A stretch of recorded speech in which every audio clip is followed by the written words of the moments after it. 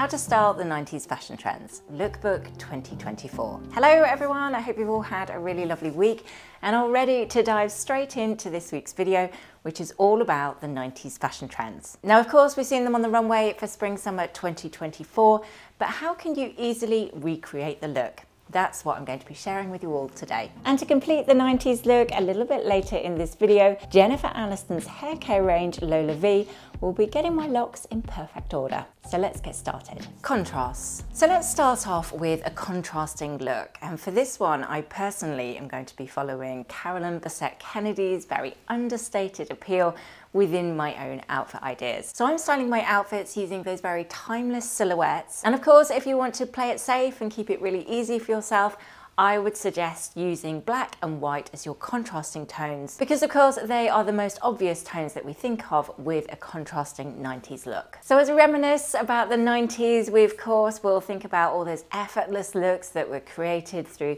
very clean and refined silhouettes. The 90s is just an era of those very timeless pieces that prioritize polished, elegant and quite smart dressing, to be honest. And therefore I am personally more than happy that the 90s influences have come back on the runways for Spring/Summer 2024. Formula dressing.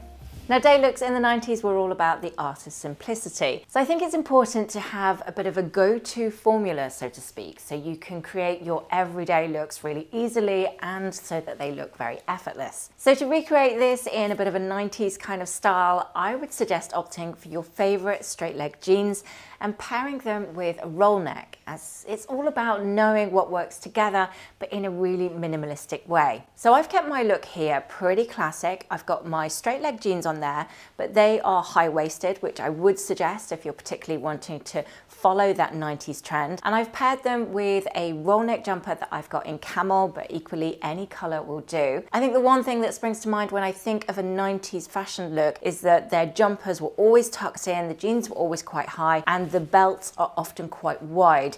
So it's quite a tight look around the waistband. So in reality, this is actually an outfit I would wear anyway, regardless of whether the 90s are on trend or not. But there are those little slight differences that make it particularly tick a box for this trend too. A dress that will never date. When you think about the 90s, that iconic image of Kate Moss in that quite sheer looking slip dress does spring to mind. She looked fantastic in that. Or of course, Winona Ryder rocking the red carpet in her velvet slip dress too. So it's no surprise that we saw them back on the catwalks for Spring/Summer 24. So I have this beautiful slip dress which has been made by committee. But to style it a little bit differently and to give you another idea, I have paired my beautiful deep navy. I say deep navy, but it's very hard to show this color on screen. I've noticed it's sort of coming across as black. So I've styled it with that over the top. One, because sometimes I don't like showing my arm, certainly in this weather, a bit of an extra layer over the top. But two, I quite like that contrast of the very simple slip dress underneath and quite a tailored and textured blazer over the top. I really like that contrast of it. It does feel quite 90s, but it's doing it with a little bit of a twist, making it a bit more my personal style and making it a bit more elegant, really. Now, another idea, if you like the slip dress vibe, but need to feel a little bit more wrapped up, would be to go for a slip skirt instead. Now this one is actually new in my wardrobe and I just love that deep brown tone. It's giving a bit of a slip dress vibe, but in an even more subtle kind of fashion. So as you can see, I've styled it here quite tonally with a really beautiful high neck jumper in that deep shade of caramel. And overall, it's giving the outfit that minimalistic 90s column of color as such, but it's doing it very much in my own personal style. Really, really happy with this outfit. So as I mentioned, a portion of today's video has very kindly been supported by the queen of gorgeous hair herself, Jennifer Aniston, with her award-winning hair care collection,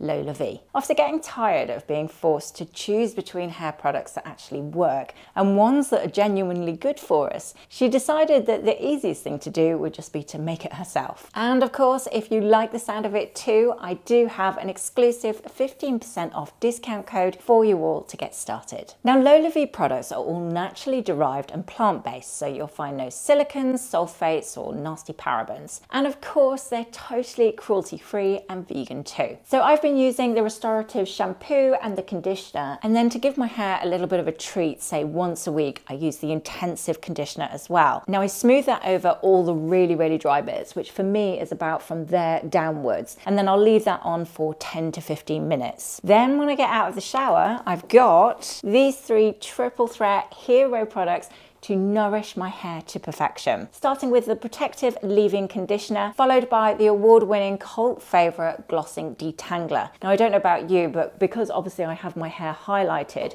when my hair is wet, I tend to get almost like a scrunch of hair just sitting around this band, obviously where the damage is. But once I've put the glossing detangler on, I can very easily get a brush through it, and then once I've dried it, it looks so much healthier as a result. Then as a finishing touch for those flyaway parts on the top of my hair and the ends here as well, I'll add a little bit of the hair oil too. Now I must admit, my hair does feel so much better since I've been using them, and instead it's making it feel a lot more nourished and healthy, like I've always wanted it to be really. So if you, like me, have been searching for that perfect combination to really sort out your dry and tired looking hair once and for all, based on my own experience, I can highly recommend the Lolavie range. But don't just take my word for it. At the end of this video, please do click the link that I've added in the description box below. Head over to their website and have a good browse of the range for yourself. And of course, if you do decide to buy, don't forget to add my exclusive discount code at checkout to receive that 15% off your entire order. A beautifully tailored black coat. Now, needless to say, a timeless black tailored coat is of course a staple for your wardrobe at any season. But with the 90s designs focusing around smooth tailored finishes, a tailored black coat is definitely a good place to start. So I have shown you my one a couple of times before, so I will just mention it briefly. It's very simple, it's beautifully made actually, and it was really affordable if you are wanting to dip your toe into this trend. If you're shopping around, I've added a few links in the description box below of a few different favorites I found, but I would just make sure you look out for a few key points. One being that it's quite streamlined, so you're getting that long column of color. This one particularly is quite straight, which I do think is very 90s, and also you've got a little bit of shoulder pad detail in there, making those shoulders feel quite prominent, which again really gives a nod to this particular fashion trend. So I'd recommend it. If you like it too. So to everyone who is already a subscriber on my channel, thank you. I am very grateful that you're here. If you are new here, however, or you're not already subscribed yet, I would be really grateful if you'd like to do so. I have added a link in the description box below for you to do that after this video. Dressing up for the evening. Now, adding a layer of structure to a look comes to mind, of course, when we think about the lines and the silhouettes of the 90s fashion trends. So this is an area I wanted to look at when it comes to what I would wear going out for the evening. Now, I've gone for a bit of a high-low approach with this outfit idea, just so it kind of gives you more outfit ideas, because you could either turn this a little bit more casual and wear it more daytime, or you could make it even more evening for the evening. You know what I mean? Now, first of all, I've gone for jeans. High-waisted, of course, will look a little bit more 90s. So you could either go with quite a dark wash, which will look a little bit smarter, or a light wash will look a little bit more casual. Now, depending on what you prefer or what you've got in your own wardrobe, on my top half, I have then opted for a tailored waistcoat. Now this is obviously giving me those clean lines, that structure of a 90s look, but doing it in quite an elegant, elevated way. Underneath that, to save my dignity, as it is quite low before it gets to the button, I've added a beautiful lace bodysuit. Now lace is one of the other big fashion trends for spring summer 2024, so it is nice to have a little hint of that, and obviously it is just a hint peeping through this V section here. Now obviously it's quite cold outside, so you are going to need another layer over your shoulders, and you could either go with a blazer that matches your waistcoat. So obviously mine's in black. This is the tux style blazer that actually goes with mine. Now that's going to look quite smart and goes particularly nicely with those dark denim jeans. Or if you opted for something a bit more casual and you went for the light wash, I would maybe pair that with grey. And grey is, again, a tone that we instantly think of when we think of the 90s fashion trends.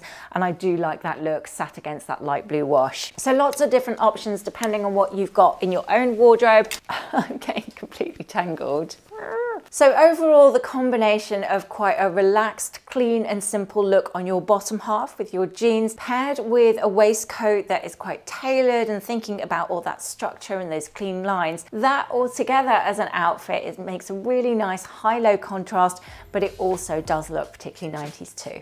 90s color combinations. So the timeless color palettes of the 90s have of course continued to inspire the fashion choices of today, and with good reasoning. Those natural hues allow for lots of range, making them ideal pieces to be really, really versatile. So for this particular outfit idea, I've gone with a very typical 90s pencil skirt kind of shape, but this time, as opposed to the first skirt that I showed you, which is like a long column of black, this one is a little bit more hourglass, shall we say. So ticking one of the other fashion trend boxes as well. This one really nips me in at the waist. It skims over my hips in, I think and hope, all the right places, and then just flares out really nicely at the hem. Now, to go with a little bit of a Carolyn Bessette Kennedy kind of look, who would definitely be a style icon for me, I've kept it quite classic on my top half with just a simple cashmere crew neck. Now, you could opt for something a little bit chunkier if you wish, but I would just say it's quite nice to see your waist in this particular look, certainly with a skirt like this. So if you do opt for a different, slightly chunkier knit,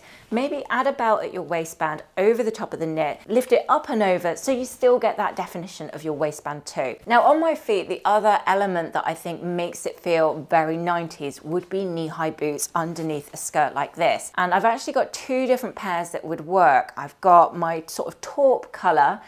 Sadly, they're not in stock anymore, but that would work really nicely and tie back to this tone of camel on my top half. Or the other option, of course, would be just a classic pair of black knee-high boots. No doubt you would obviously, certainly at the moment, need a coat over the top. So I would probably go for my long black coat that we talked about before, or a nice idea if you have a similar colour would be to keep the brown tone over the top as well and go for a camel coat. Both of those would work really nicely. It's just about having the camel and the black within your outfit, however you decide to mix that up with your coats. Changing suits. Now, suit structure had a change of direction in the 90s, no longer being held to their quite classic fitted style like they were before. They became more fluid and unstructured. Pieces of a suit as well began to be worn in unconventional ways within an everyday look. So for example, people started wearing a blazer with their jeans or suit trousers with just a jumper over the top, like of course many of us do today. And actually when we think about this style, of course Rachel Green from Friends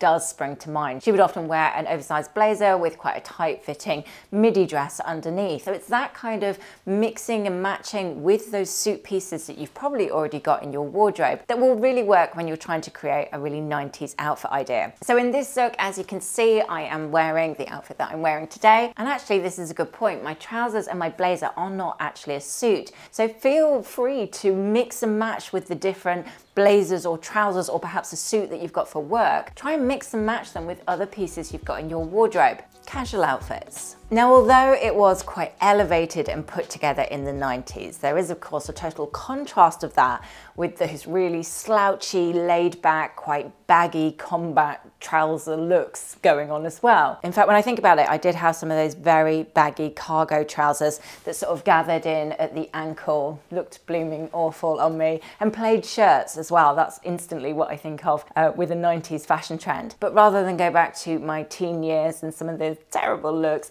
I decided to do a bit of a twist on it actually, make it feel more me, more my personal style, bring it a little bit up to date and do something that I would be comfortable in that gives a nod to the 90s look rather than full on headfirst into combat trousers. So I decided to go for my light wash jeans and a simple t-shirt.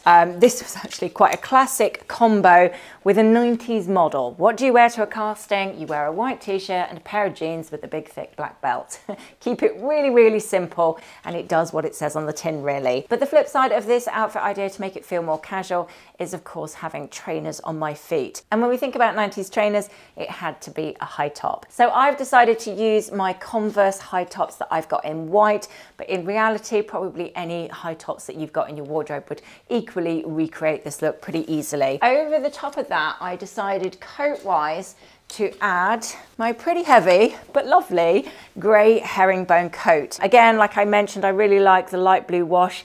sat against the grey. I think that does feel casual, but the coat of course does have a bit of tailoring to it, so it will make this pretty casual outfit idea with my trainers feel a little bit more elevated at the same time. Accessories. Okay, so let's talk through some of the popular accessories in the 90s. And although they focused on minimalism, that did not mean with their accessories. From oval sunglasses to designer logos and printed bags, people used their accessories to not only brighten up their looks, but also to display their personality in their own unique way. And even probably a bit of brand loyalty thrown in for good luck. So to replicate that into today's fashion and outfit ideas, here are some of the accessories that I would add to give a little bit of a nod to that 90s edge. So as I mentioned a couple of times through this video, I would go for a wider belt at your waistband, really giving yourself as much shape as possible in this area. I would also say, thinking again about some of those iconic Kate Moss images, and I would definitely say a lovely pair of ballet flats. I would be styling those with jeans, tailored trousers, a little mini dress, and even a long satin skirt or a slip dress too. Handbags in the 90s were either quite big and flashy and lots of logos all over them, and this is a very teeny tiny handbag which you can basically get a credit card and a lipstick in,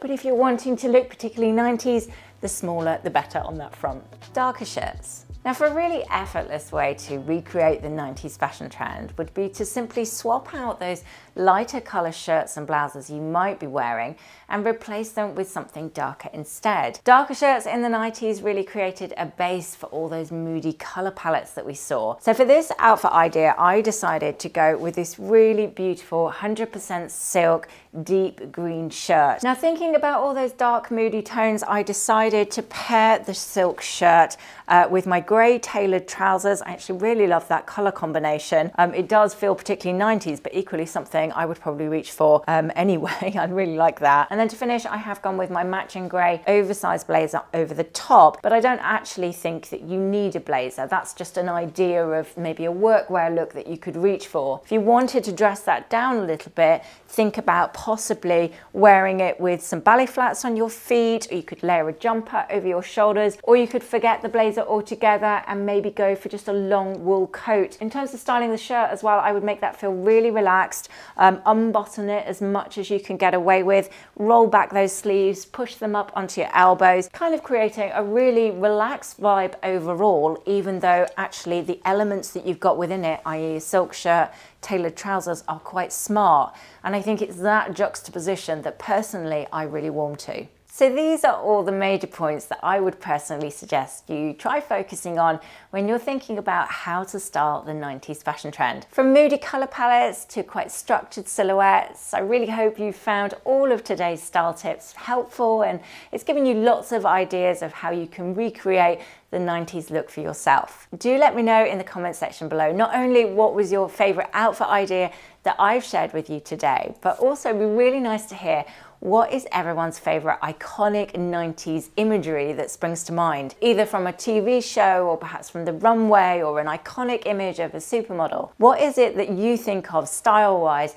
when we talk about the 90s fashion trends? And don't forget to take a look at Jennifer Aniston's beautiful haircare range, Lolavie. The link and the discount code are in the description box below. As always, I am really grateful for all your support, so thank you so much for watching, and I will be back in a couple of days with lots more outfit ideas and styling advice. See you then.